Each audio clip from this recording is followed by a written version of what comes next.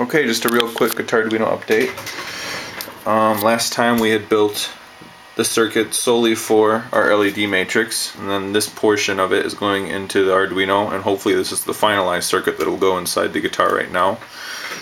Recently I have been programming our LCD, and then I have also made this button interface, which should be final when it comes time to control the guitar, or it'll be something similar to this. But right now we have a C chord displayed, and then actually if I hit up or down, it'll change the chords accordingly. So right there's a C, a D. We have a C, an A, and so forth. And another cool thing is we could take the A major, and then if I hit this middle one, it'll change it to an A minor. And you see we have all the minor chords displayed right now. So we can switch back and forth between that.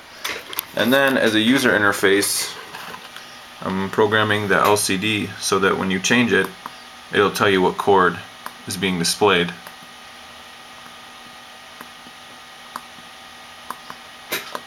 Right now I only have major and minor chords. I would like to add more advanced ones shortly, and then as well as also adding some scales to it, some probably just very basic ones, and that is soon to come.